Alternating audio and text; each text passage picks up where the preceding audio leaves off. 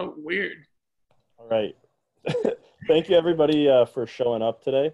We're really excited to be talking about live entertainment with our guest, Carson Luter. And I'll let him give an introduction about who he is and where he comes from. He's got a pretty sweet background as well as good experience with the Themed Entertainment Association in particular.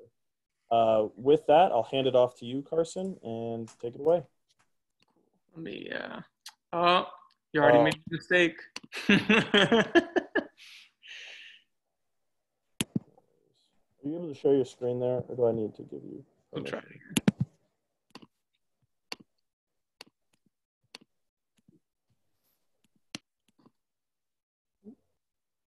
This is a tradition now. There we go. There it goes. Alrighty.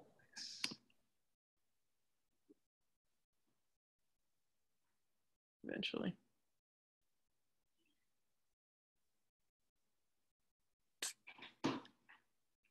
Yeah, there we go.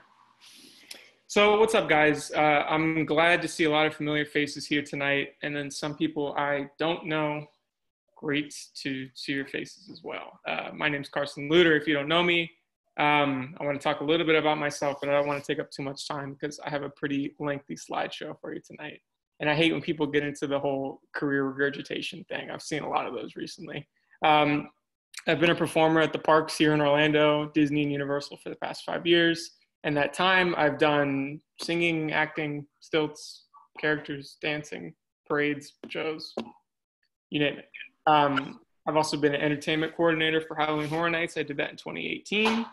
And then last year I spent a full year as a event technician for Disney, doing lighting, audio, projection, and video for Imagineering events and Disney event group events and private events and all kinds of very lavish, expensive corporate style events at the convention centers at Disney.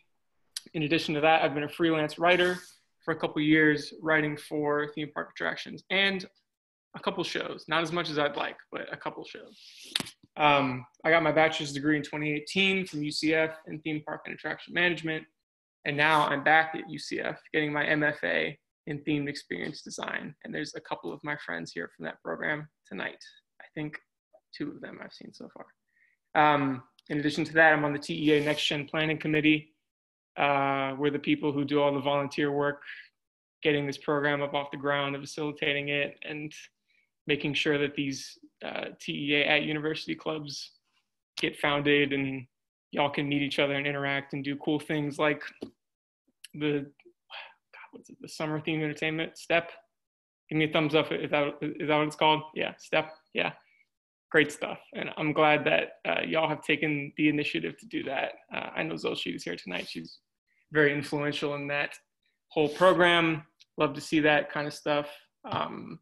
Let's get started here. So who creates live entertainment for the theme parks? I think this is kind of one of the biggest misconceptions that people have about live entertainment because, I'll show you here.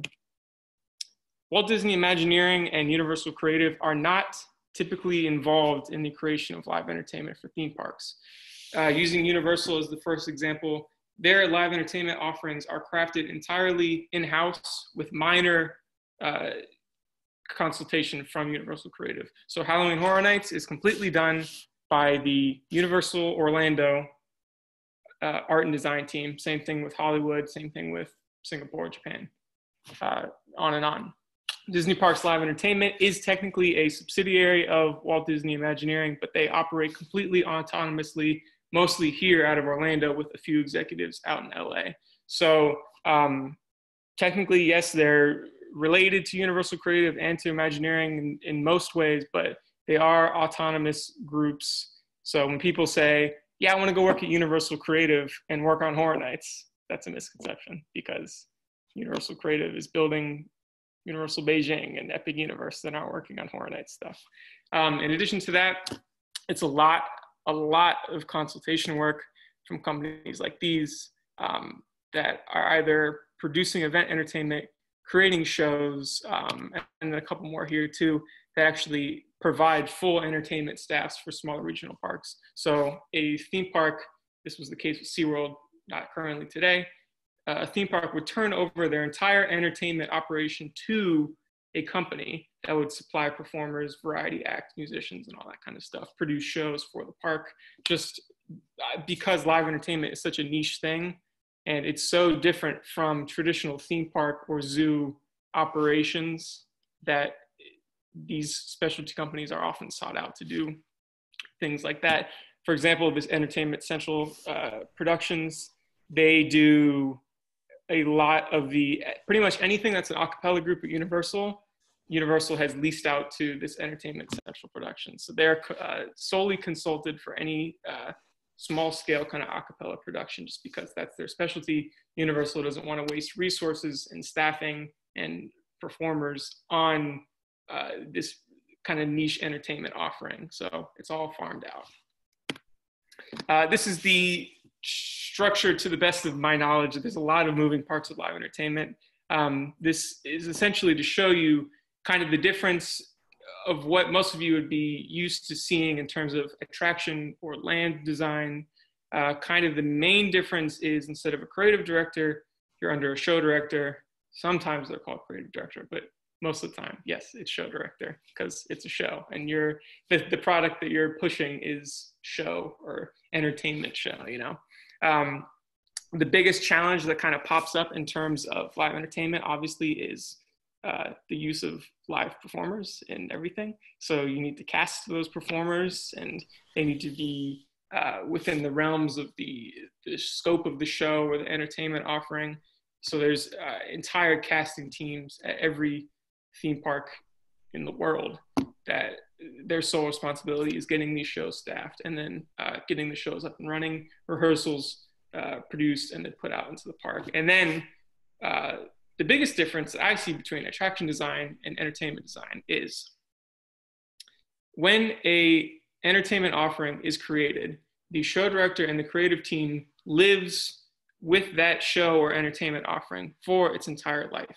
If you work at a ride, if you work at, I don't know, Star Tours, the chances of you meeting, I guess Tony Baxter was the first one. The chances of you meeting Tony Baxter at your job at Star Tours are very limited. When you learn a show, when you learn a Festival of Fantasy or a Fantasmic, the show director that has been assigned to Festival of Fantasy or Fantasmic for the past 15 years teaches you the show. You're familiar with them. They know you. They give you brush-up rehearsals. So it's incredibly intertwined with daily operations, as opposed to the kind of Imagineering or Universal creative method of, we design the ride, we build the ride, hand it off. You never hear from us again. We're on to the next thing. The show directors and the hourly show direction staff, the maintenance choreographers, the performance specialists, anyone involved with casting is a daily employee who is involved with the livelihood of the show or entertainment offering that they're assigned to. And then, of course, the daily, on the right there, the daily entertainment operations team is very vast and very varied, and has a lot of moving parts and a lot of specialty roles.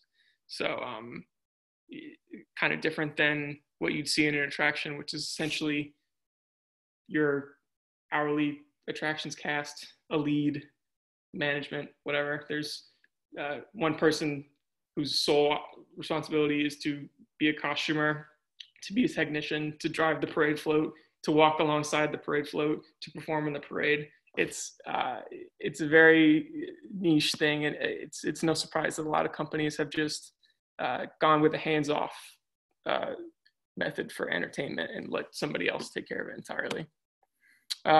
Real quick, I want to run through some formats for live entertainment. Some of you may know these already, but you know, it's fun to talk about.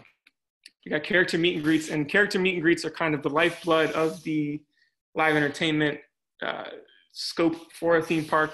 I think, I forget who said it, but somebody from Disney said years ago, shows will come and go, rides will come and go. There's always going to be characters. In every park you go to, you're going to see some recognizable character in some format or fashion. So it's kind of the cornerstone of themed entertainment, what it all kind of started with and what it will continue to be for the rest of the time. Stems obviously from a simple backdrop like you got there at Six Flags, two-dimensional sets like the Chewbacca meet and greet or the Shrek meet and greet. And then the thing that I've seen lately is working a show moment. I don't know if you guys have seen the Iron Man meet and greet at Hong Kong Disneyland, but Iron Man, through projection, flies in. You can see his shadow land, and the door opens and he walks out, which you know, is a little more interesting than the character kind of rounding a corner and everybody goes, yeah, there. So giving it a little bit more of an immersive kick and a little bit more of a storytelling kick is kind of the trend that we're moving towards, which is cool. Character dining is obviously a super niche thing that would only exist in a theme park or a themed attraction per se. I think the trend with character dining, and if anyone has been to the storybook dining at Wilderness Lodge that's pictured there, they're pushing it towards more of an immersive experience than opposed to it's a buffet and a character, you know, swings by and takes a picture with you real quick. Storybook dining was, that restaurant Artist Point was completely overhauled aesthetically and given new decorations to suit the storyline of this character experience. New music, new background music, a new menu entirely that fits within the story as well. So I think that's kind of the trend that we're looking for. Obviously, this character dining stuff is going to live on for a long time now. I don't know how successful it's going to be now, but it'll come back eventually, and it'll be the juggernaut that it continues to be. You got shows, and then in this book, you guys are probably familiar with this book. This one. Thumbs up if you've seen this book in your life. Yeah, it's kind of like the go-to right now, right? So that book goes a lot into kind of the topical breakdowns of what a show can consist of. The way I've listed it here is more simple. It's in terms of presentation. You got your stage show, you got your arena / stunt show, you got your animal show, and then you got your specialty show, like this ice skating show that I think that's Knott's Berry Farm. Sure. They used to have them at Busch Gardens too. That's where I've seen ice skating shows. You got your parades, my personal favorite entertainment offering, nighttime, daytime, show stop parades, which includes the street party, and also the Superstar Parade at Universal Orlando is the same thing. And then your water parades, which is, I think, exclusive to Tokyo Disney Sea, but, you know, someone could have one any other day now. Atmosphere entertainment, the thing with atmosphere entertainment that I want to explain to you is I think it gets wrapped up with the whole immersive entertainment trend, and I'll explain that in a second. I have a slide on that. I think atmosphere entertainment serves solely to enhance the story of the land or the attraction that it is placed close to or within. This is, I think, the first, the Mermaids of the Submarine Lagoon, I think, is the first example of that I found, where it's not a recognizable character. It's not a character that you'd find in a meet and greet. It's these kind of side characters or these completely made up characters that their sole purpose is to kind of populate an area and just serve as a visual reminder of the story of the area that you're in. Got your variety acts, and I see variety acts as kind of a catch-all for kind of all the other weird things that end up in theme parks. We're talking about, you know, DJs, pianists, singers, drummers, marching bands, musicians, sway pole performers. If you don't know what a sway pole is, look it up on YouTube. It's insane. You got magicians, puppeteers, like the list goes on. You've pretty much seen every type of performer in a theme park throughout your life at some point. Nighttime spectacular is obviously probably the most popular entertainment offering. I think another common misconception too is these are pretty much handled for the most part by those entertainment teams. You think they wouldn't be just because they're so elaborate and high tech, but no, a lot of the effort is done in-house, the way that everything else is done. You got your fireworks shows, water / fountain shows, projection shows, and then your hybrid shows like a Phantasmic or a Rivers of Light, when Rivers of Light had performers in it. Haunts, I think Haunts has solidified itself as a unique entertainment offering. The whole format with scare actor populated houses and streets, I think, is unique enough.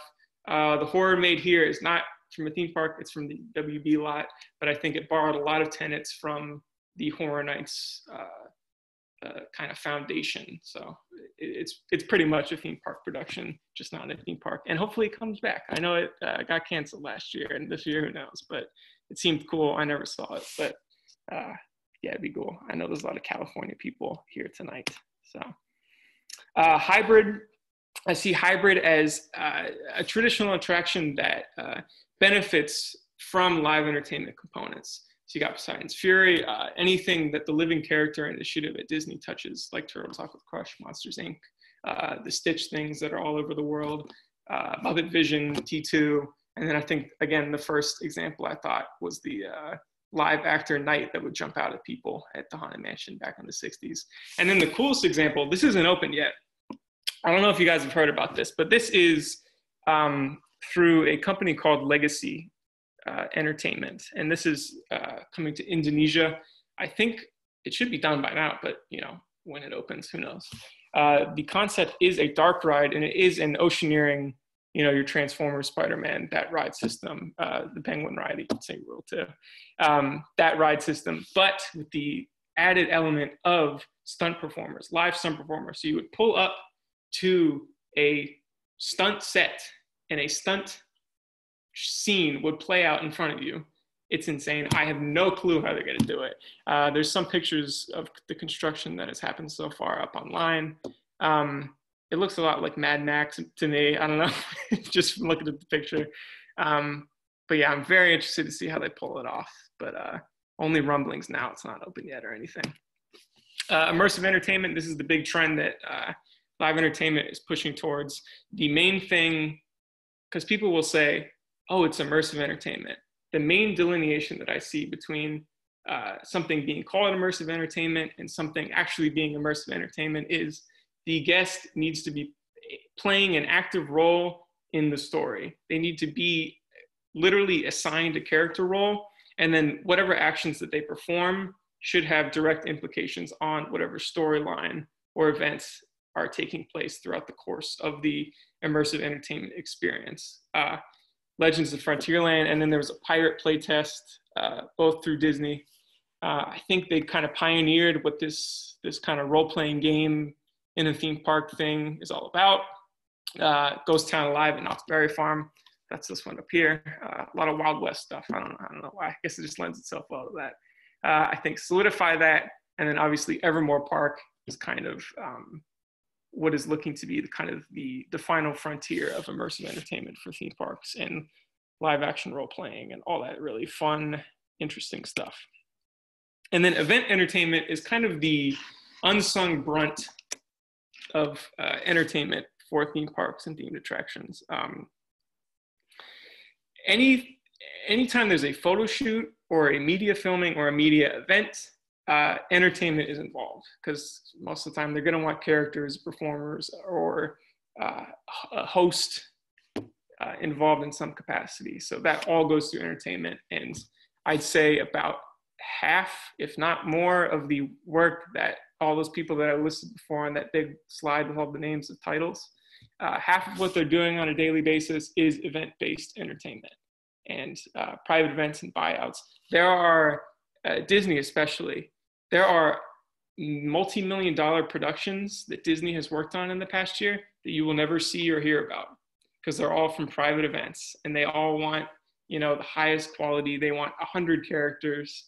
They want a full choir. They want a full band, and that stuff is completely private for the company or the family or the group that is paid for the event. So it's bizarre to me.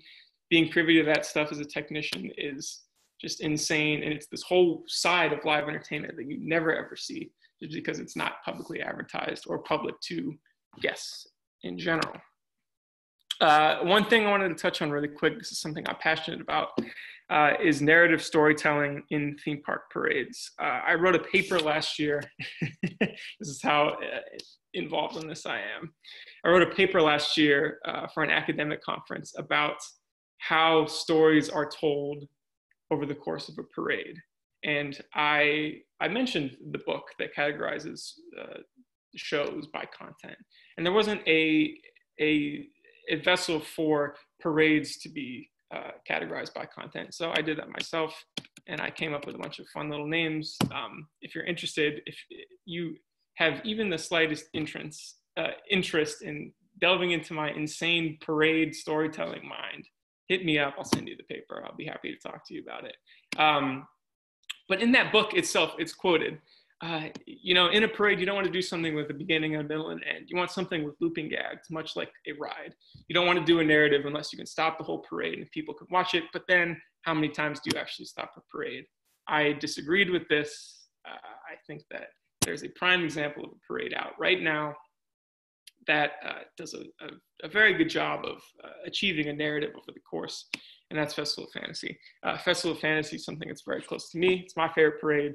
I get to perform in it a lot, so yeah, something very special to me. And I think it's just like a knockout in terms of what a daytime theme park parade should be.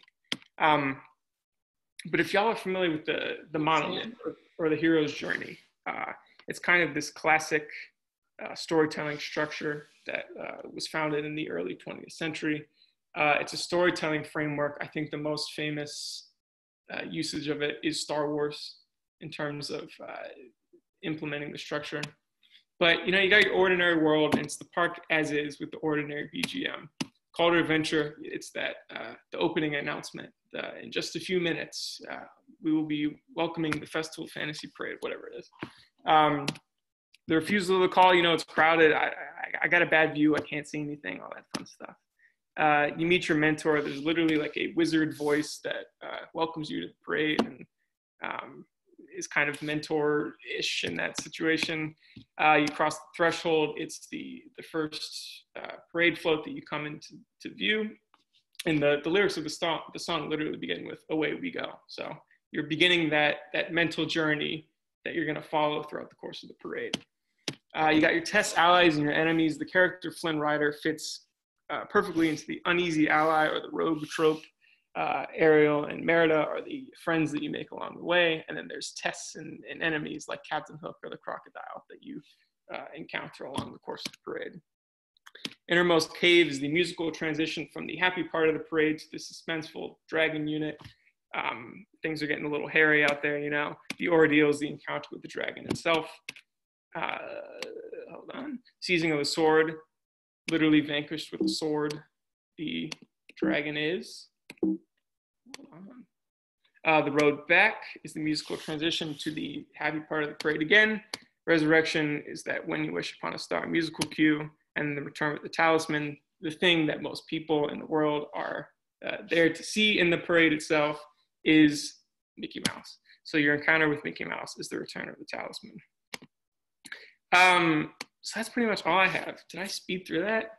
I sped through that. So, and Jake, I don't know where you went. Where's Jake? There he is. So what I would like to do right now is break off into some rooms. I don't know how many people we have, so. About 25 right now. Okay, so it's all up to you how you want to split it up. I would like to, this is just kind of like a fun little thing we could do based off all the insanity that I just told you. I'd like to build a parade. So, and I apologize if this becomes difficult for you, Jake. No, that's all right. So imagine that we've all been promoted. We're now the heads of entertainment at Six Flags over Georgia. And the park management has said, hey, it's our anniversary coming up. We want to do a big daytime parade, a big blowout parade, big party in the streets. You got a couple $1 million. Let's do something good. So if we could split up, you said there's 25 people? Yep. You want to do 5 rooms? Yep. There are 24, 23, 22. Ignore me. All right. We'll do 5 rooms. Cool. If people want to also just take a screenshot of this as well, because when you're doing your breakout room, you won't be able to see the requirements anymore. I'll explain too real quick. Nobody draw, unless you really want to like do a little sketch or something, you don't need to draw anything. Just the concept. This is just for fun. It's just a fun little exercise. A main float concept, kind of like your big showpiece. Characters can be riding on it or not. It could just be a big moving set piece that exists and has nothing in it. a small parade vehicle concept, something like the Crocodile and Festival of Fantasy, or a little car, or some smaller thing that you would imagine would either go before or behind the big parade.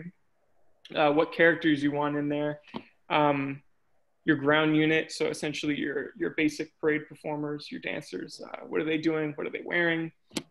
Music, are you going to have a specific song or just a musical style in general? And then if you want an interactive element like a water or people throw beach balls at the crowd, that's a good one too. But so I have 5 themes for units. How do you want to split those up? Can you message individual breakout rooms? Yes, I think I can. Yeah. Okay, so let's do that. So you'll go into your room and then it'll be a surprise what theme you're gonna maybe. Just send those to me then, Carson, and I'll shoot them out. I got you. Cool. All right, is that everything then? That's it, and then we'll see what you come up with, I guess. All right, and then just let me know, Carson, when time is good, and I'll call everyone back together. You want to do like 10 minutes? 10 minutes sounds good to me. All right. Ready? I will also send out in the chat right now so you can see kind of the bullet points from his thing, and I will open your rooms now.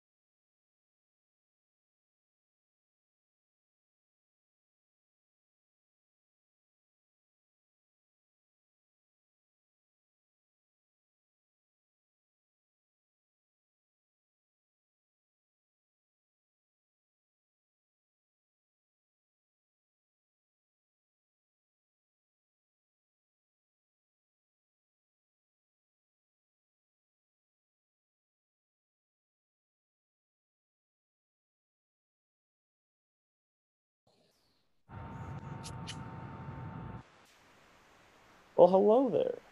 Oh, wow. I haven't seen you in like a couple seconds. It's been ages. Yes, thank you. So what happened, guys? Anything cool? Brilliance. Oh yeah, All the cool Brilliance things. happened. big time. So Fantastic ideas. good. So I will warn you real quick, Carson, there were only 4 groups in the end. that's fine. So somebody that's not me go first. Somebody from each team choose to talk about your concept. Go for it, Dan. I saw you raise your hand, man. I'll share my screen. Oh, I can't. Sorry. Well, I don't actually. You don't need to see it. It's nothing. It's just my No, notes. go for it. Share your screen. Share your screen. Okay.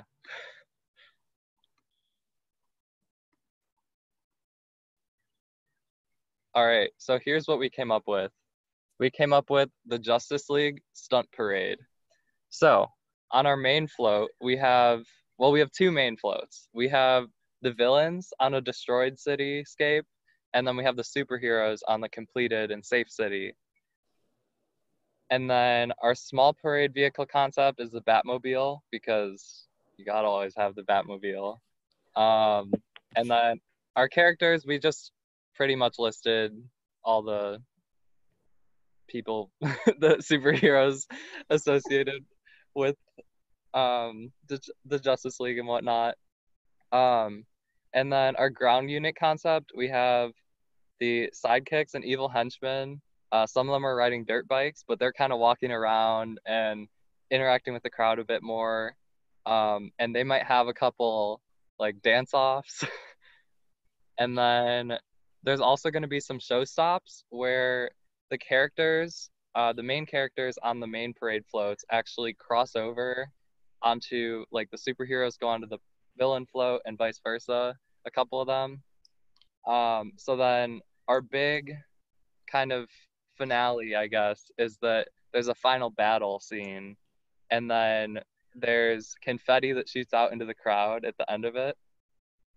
And then just to top it off, there's oh wait, I forgot to mention. So there's also a rigging system between the 2 parade floats. So Superman actually flies from the superhero float onto the villain float at one point. And yeah, you can see our music choice. And another interactive element is that Aquaman sprays the crowd because it's a daytime parade. That is so cool. Y'all just ran with it though. I don't think that's the thing. I don't think there's ever been a stunt parade. Yeah, there's So been like sick. rigging and stuff like You dance in a parade, but there's not stunts in a parade. that. David, somehow I knew you were involved in this one. Yes, no, I love it. Superman flying between the floats. That is the coolest idea. And dirt bikes, yes. Big fan of dirt bikes and parades. It should be done every time. Rigging, stunts, all that. I think because if you've ever seen, there's been like 2. If you've ever seen a parade at Six Flags, the superheroes are just standing on the float, waving. That's it. So I think that this unit like very accurately portrays kind of the action that's expected of the property, and it is the coolest idea. And the interactive is good. Aquaman shooting water, yes, absolutely. Why not? That's so cool. Batmobile, yes, gotta have it. All right, who else? I think our team can go here. If Go ahead, Jessica, you want to share your screen? She has some images for us. And I will send. So if you see in the chat, I just sent the sort of like what we have here to go with Jessica's screen share. But what we have is Mr. Six comes to town. So the main float is the Six Flags bus. Once Jessica's screen. So if you don't know, there's a commercial, and there's this crazy old dude with these huge glasses who's known as Mr. Six, and he like hypes everybody up to go to Six Flags. So he's that old dude right there who's like standing in front of that bus. So that bus that you see in the background is going to be our main float, but it's also going to be at like twice the scale. so that it's like enormous, and they'll just pack a bunch of actors in there. The characters we have are going to be all sorts of Six Flags characters, and the idea is that, you know, as you're going down the street, the way the commercial goes is everybody's like mowing their lawn and cleaning their windows or whatever in the town. And then this bus comes by and everyone gets real excited and hops on the bus to go to Six Flags. So the idea is that, you know, you have Daffy Duck cleaning a window over here and Superman's taking out that trash bin on the left. And then as the bus and the music comes by, they kind of turn around and they jump out and join the party. So it's not just like a linear thing, but that it's kind of like growing from within the guest experience. And then they take, you know, a kid with them. And so our ground unit is going to be these sort of like dance stages along the path that these characters will bring these guests to like immerse them in the experience and give them a role. So then they're dancing with all the like characters on these things as the buses go by. For the small parade vehicle, we have 6 vehicles, 1 each color of the flags, like you can see in the logo.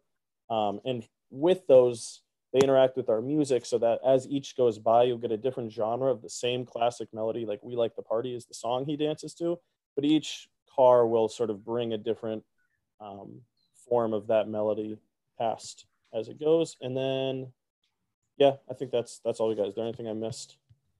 Friends on my team. I think we also said that sometimes, like, we'll also have a whole bunch of other unnamed characters who will be also dressed like Mr. Six, who will be dancing along. An army of Mr. Sixes. Exactly. Yep. I had a whole Halloween costume campaign. Look it up if you want some fun times. I love that idea. The interactive flag vehicles, that is so cool. Like, oh man, this is like, I'm so much more pumped about this stupid idea that I had because y'all just have good ideas in general. I love it. The question that I have, and like the biggest thing that I always think about is, do you put, and this could be a question for this group right now, do you put your highest energy or your marquee float / character at the beginning or at the end of the parade? Where do you put your Mickey? Where do you put your Mr. Six, your highest energy, your kind of zenith of the parade? Where do you put that? What do you think? I think it would depend on the parade. Like for the one that we just presented, then you'd kind of have to start with Mr. Six because it's the Mr. Six parade, and he's not necessarily a Mickey Mouse level character. You may need to bring him out first to introduce him. But for someone like Mickey, because you have Festival of Fantasy where he shows up last, and then you have Magic Happens where he shows up first, and it just kind of depends on the amount of involvement that he has in that parade's story. Yeah, I think also with this concept, we were kind of structuring it around like the famous commercial that he's in, and that's sort of like the bus is that anticipatory moment. So nothing actually starts until that bus arrives and then he jumps out. So that's sort of where we were going versus I feel like it wouldn't in this case work as well if it were at the end, because then you'd be waiting literally the entire parade for it to start. And then you're like, okay, it's over. So yeah, again, I think it depends on the concept. That was the most eloquently, we had 10 minutes to talk about this, and this is what you came up with? You're a genius, seriously. You said the anticipatory moment. I was like, whoa, what? I love it. This is so cool. Okay, so I guess next is whoever had Looney Tunes, yeah? I think that's the one that was not used. Oh, psych. So wait, what was the other one? Because we've done 2. There's DC Villains. DC Villains, go. Somebody already stole your idea, but make it better than the other one. Okay, I'll start and then Alec can stay if you guys want to jump in. So the concept of our parade is DC Villains. Harley Quinn has just broken all the villains out of Arkham Asylum. So there are smaller elements and like vehicles from Arkham Asylum that roll through the parade first, such as like the Arkham Asylum Arc, and they're walking around. The more iconic, recognizable ones are in their suits, and there are also people in their Arkham Asylum suits as well. And you eventually get to the Harley Quinn float, which is our main float. Sam, do you want to describe it? We didn't actually draw anything for the Harley Quinn float, but I'm imagining it would be something involving her massive hammer maybe turned into a riding vehicle, as if it was like not a riding vehicle, but a parade vehicle, as if it was like blown out of proportion. Another float we did draw though is the Jokers, which would be a Twisted Metal style ice cream truck with a massive Jack in the Box sort of flower coming out of it, just squaring people, and he'd be kind of standing on top, just doing his thing. And one of his goons would be driving it, like the little masks. This is an example of the Arkham prisoners, just prisoner dudes from Arkham. Yeah, and the point of it would be like Harley, we mentioned Harley Quinn has just broken everyone else, so she's on her big, massive float that's more carnival-y. It uses more twisted metals and bright colors and black light. And the Joker is trying to steal her thunder back, because we're doing this in the taking place after their breakup, where Harley Quinn is like, I want to be on my own and I can be on my own. And so breaking out those villains was one of the things she did. So Joker's following along in his little ice cream truck, trying to prove that, like, trying to take back the villains and like show them like he's still the number one villain. Like his ego won't allow Harley Quinn to take over. And he'll even like jump out of the car and go talk to guests. Or Alec, do you want to talk about the interactive stuff? Yeah, some of the interactive stuff we planned is for the Joker to kind of run and go and talk to guests, and he'll also spray them with that big flower, like mist it out into the audience, get them wet, pulling pranks on them. He'll run, talk to guests, kind of still trying to prove that he's the biggest bad guy, maybe pieing some of his goons who are running along with him in the face. And then on the main float, as another kind of interactive activity, we were thinking that Harley Quinn could use her big mallet on a kind of a carnival-esque, like the game where you hit it down and it goes all the way up and makes a ding. There's definitely a better way to say that, but that activity, and then the guests would all kind of gather around, and that'd be the big climactic moment where she hits it and it dings and things spray out over all the audience and like confetti shoots out. So that's another level of interactivity, both from the smaller parade float with the Joker running around and spraying everybody, and then the big kind of climactic boom with confetti shooting everywhere from Harley Quinn on the main float as well. Yeah. And to add on the Joker's float, the flower on top's actually a Jack in the Box, so it would, like, they'd wind it up and it'd pop out and then spray people. Because on his suit, as Alec mentioned, he has the flower that he usually is. We wanted to play around with like the pranks that they usually do with people. Yeah. 10 minutes. All you had was 10 minutes. And y'all just ran with it. It's insane. The fact that you did like a full, like fleshed out story concept within like the single unit, that's so cool. I love when parades do that, when there's a complete, same with the other ones too, where there's a full beginning, middle, and end for each unit. It's not just kind of things happening. There's a full fleshed out story for everything. That's awesome. I love the interactive elements. That's really cool. I think these are the most popular, aside from, I guess, Superman or Batman. I think Joker and Harley Quinn are what people would want to see in a DC Comics thing. So it makes a lot of sense. The ground unit's great. I love the Arkham Asylum games, and it reminds me of that, obviously. That's cool. Yeah, I love it. That can honestly be separate from the other DC flow. And then you just have like a Joker exclusive unit, Joker Harley Quinn exclusive unit. I like that too. Cool. Yeah. Wow, these ideas are so good. Mike, talk about your idea, and I'm going to show the crappy picture that I drew. Cool. So we started with the musical concept, and we were thinking, what's in Georgia besides Six Flags Georgia? The devil, and he went down to Georgia. So we took that song and made it into a parade. So what you're seeing right there is Johnny up playing on the fiddle hot, and you have the devil on a hickory stump. And the hickory stump is going to be circling around Johnny, and it's going to be like this musical battle as they're both going at it on their fiddle. Yeah, that was kind of the big main float idea. And then around we'll have line dancers. Those are going to be kind of our street performers going around and dancing, along with some ideas of what we wanted, some of the other characters like a granny and a dog and some chickens pecking around and just kind of going around the parade float. And, we probably see the Devil's Band somewhere in there, and we'd probably see Johnny in his own, like, awesome float as he beats the devil. Yeah, that's what we came up with in 10 minutes. It doesn't seem as impressive as the rest of yours, but it made us laugh. We were hanging out. Like, I was catching up with some people I haven't talked to in a while. Y'all were just like, okay, so we got to get this is the hammer unit, and then we got to do this, and then we got to get this going, and then there's going to be this happening, and then they're going to jump the dirt bike over the other float, and Superman's going to fly across. I'm like, You just said devil went down to Georgia. Perfect. You just said that, and I was like, dude, cool. I love it. That's funny. Like, yeah, good song. Oh man, I love it.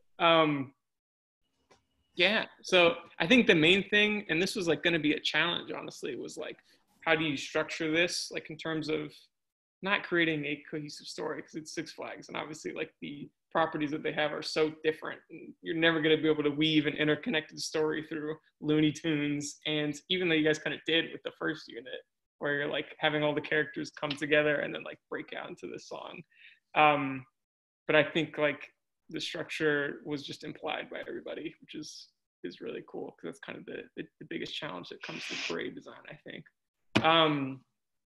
Let me wrap up real quick, share my screen again. That was really fun.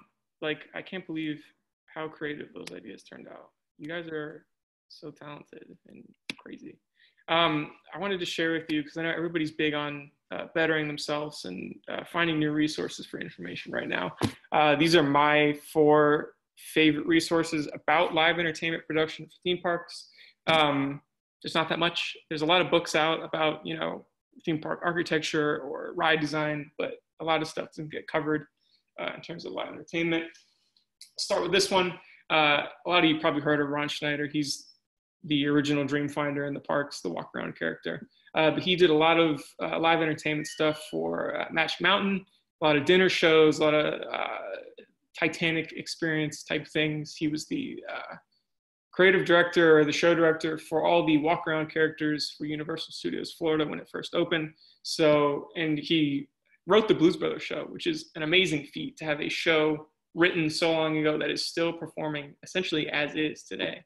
So a lot of his book is his biography, his career, but the back half is a little mini, this much, is a little mini textbook about writing theme park shows and coordinating entertainment for theme parks. So this is on Amazon. Check it out. He's a really well-spoken and interesting guy. I've had the pleasure to meet him a couple of times. He's a cool guy, a big proponent for immersive entertainment in theme parks. Obviously, it talks about this one. The live entertainment section in this book is very, very slim, especially considering how much stuff is jam-packed in here. But it's there. If you want to know what every type of firework is called, there's a chart in this book, and it'll tell you what every single type of firework design is called. This is a weird one, and I'm going to send a link to how, if you want to get this, you can get this. This is an internal Disney document that Ron Logan, who is a Disney legend, he was the VP of live entertainment for Disney, the whole company, for 30 years, spanning like the period when they put out Fantasmic and Illuminations and all the best stuff, essentially. But he put out essentially a memoir of his work that he did with the company during that time. He met Walt a couple times. He performed on stage with Walt in the 60s. It's all in this weird book. It's like, you know, it's bound with little plastic rings. And it's his textbook for if you take his class at UCF. He uses this as his textbook. But I will send a link out if you're interested in this. You're buying it through like Barnes & Noble Collegiate UCF website, but you know, if you're interested in this stuff, the man has insane stories about, you know, Michael Eisner, and he worked on 3 Super Bowl halftime shows with all Disney content. There was an Illuminations halftime show, an Indiana Jones halftime show, a New Kids on the Block, It's a Small World halftime show. Just insane stories with celebrities and stuff. And then the last one there is a YouTube series. It's pretty old by now, probably like 10 years plus old. If you guys remember the pirate and princess parties from Magic Kingdom from years and years ago, it's a little mini documentary that kind of chronicles the creative process of creating the parade for that event in terms of like art design and then ultimately casting. And it follows a very uncomfortable, awkward performer through his like rehearsal process and eventually his performance process. But I'll send you the link to that too. It's a really good look into DPLE's creative process that honestly hasn't changed much today. It's kind of the same structure to this day. That's all I got for you guys today. There's my email. Email me anytime with weird questions, whatever you got. TEA stuff, live entertainment stuff, UCF stuff. I'm all ears. Connect with me on LinkedIn. I guess we're over time, but if y'all are down to stay, I can answer questions. You can email to me, whatever you want. Jake, it's up to you, sir. You're in charge again. Yeah, we can take a couple questions here, so feel free to just unmute yourself and ask. And then with that link, you can just send that to me, Carson, and I'll send it out on our appropriate channels. I'll do that. So I guess I have two things. The first was the essay you mentioned earlier. A bunch of us in the chat were interested in reading it. Would that be possible to be sent out? I will send it to you, Zochi. It is a hard read, but if you're legitimately interested in my insane ramblings about theme park stories or theme park parade stories, then you might find some interest in it. But I will definitely send it to you. And I'll send it to Jake too, so you can send it to everybody. Sounds good. Yeah, it sounds really interesting. I'm fairly new to like live entertainment outside of maze, haunted house stuff. I've done that kind of stuff, but I haven't done too much in live entertainment in the parks. Because like my family did not grow up liking to watch those shows, so like I find this all really fascinating, and I've done a lot in stage tech for the past 5 years, so like seeing how like that all applies to theme parks is really interesting, and this like whole presentation was really interesting to me, so thank you so much for this. Yeah, no problem. It's all super interconnected, and I think people kind of underestimate the role that technicians and, you know, lighting designers and video designers and audio designers play in all facets of themed entertainment, not just attraction design, but also live entertainment. And there's people who exclusively do lighting for theatrical shows, you know. So I'm glad I could shed a little bit of light on that tonight. Cool. Any other questions out there?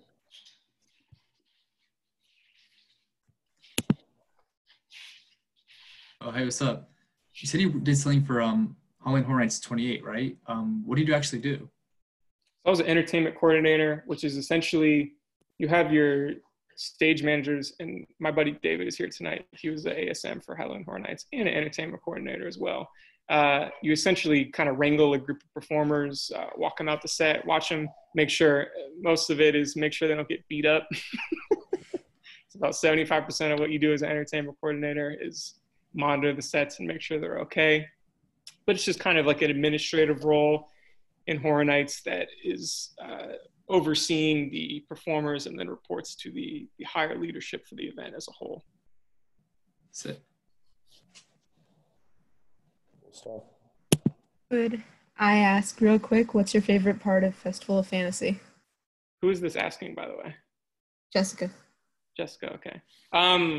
So I'm biased to the Maleficent unit, obviously. That's the unit that I perform in.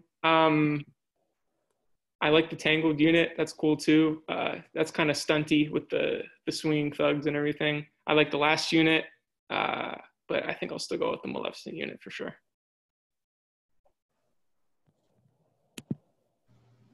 I guess I had a question about like Halloween Horror Nights and those types of events. So if like we're looking to work on that side of the industry, how do you have any recommendations of like where we should start besides getting involved? Sorry. Besides, I guess like the next level after you start building haunts at your school. Yeah, so we have, I'm not too big into the haunt stuff, but I know that we have like a good haunt community, and I know that there's one, what is it, Midsummer Scream is the event that they do out there. I'd say in addition to the TEA stuff, because these people go to TEA events, I can, like Zolchi, like you know me personally, I can connect you with some people who work in art and design here that work on Horror Nights every year. But they're at those like horror events and start talking to them there. I think the stuff that UCSD does with the haunted houses is like groundbreaking in terms of like spinning the whole haunt industry for themed entertainment off from just a thing that these multi-million-dollar theme parks can do, and now it's something that you can kind of do locally. So I think these people are going to be very interested in those type of projects. So I'm glad that you started to do that. And I know UCF does one too. So I think keep doing that. These people go to TEA events. They're not as prevalent as the Universal Creative people are, but they're there. The haunt stuff, the haunt cons and all that stuff too. Yeah. Thank you. Yeah. Awesome. Any other questions out there? All right. If not, that'll be all. If you're looking to go back through any of this, it'll be on YouTube, so you can find that list of resources on the YouTube video, hopefully by tonight or tomorrow morning. Again, let's give Carson a thank you over Zoom for sharing his insight with us, and then definitely do connect with him. He's an awesome guy. If you haven't decided that for yourself by this point, which I'd be surprised if you haven't.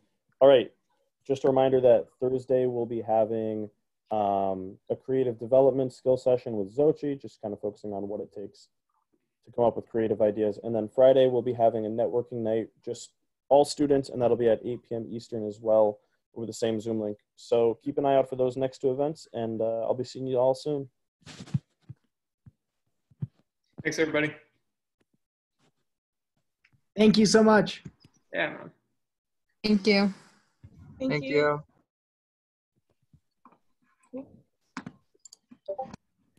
Well, Carson, I just want to say, I've worked with you for like, what, 6 months now? And I didn't know any of this. I didn't know you do any of this.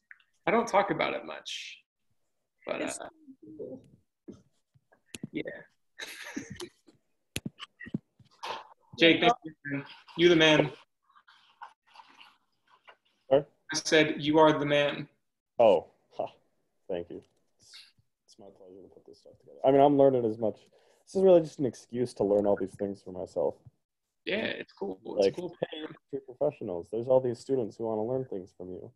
I told Caitlin last night, I'm mad that I didn't think of this myself. Yeah, it's going well. And if you have thoughts or feedback or advice for us on any of it, let me know. Bye, Xochi. And yeah, hopefully the one thing that's coming up, so we're doing these networking nights we're starting up on Friday. Well, we're still figuring out the exact time to go with, but we're hoping to, like, once a month or something like that, bring in professionals. Yeah. To come in and do like just straight up networking with the students, and then on the off week or whatever, we'll have just all the students getting to know each other more, if that makes sense. I'm going to ask my network to see if they want to participate in that too, because I have That's a lot of what I was people who going are to reach just, out to you about. So once we get the date, like I just sent out a poll to the like our Discord channel with like 200 students just to see, you know, like would Sundays be a better time than Mondays, or, you know, like what works. Once we kind of settle on a regular time for it, I'll let you know and ask you to help us with, you know, reaching out to bring in some professionals. Because I know there's people who are interested. I mean, I've been to these TEA events and stuff, and people love to, you know, meet with students and other professionals. So hopefully this can be a good chance to build that up. And hopefully it's a more comfortable, because I know like a lot of kids in like the Notre Dame club I've talked to feel intimidated by TEA events, because like everyone seems to know everyone already. So It's kind of tough to like insert yourself into that. So hopefully this can be a good stepping stone for a lot of those people. So that's the idea. Just a matter of executing. Yeah, no, definitely down to help wrangle some people up for you. Thank you. And then if you just want to send me an email with that like essay and link to the book, just shoot it in an email and I'll get it out to everyone. Okay. What's your email? jplocher@nd.edu. Okay, I'll send that to you right now. Perfect. Thank you, Carson. All right, man. Have a good night. You too. I'll be seeing you around. See ya.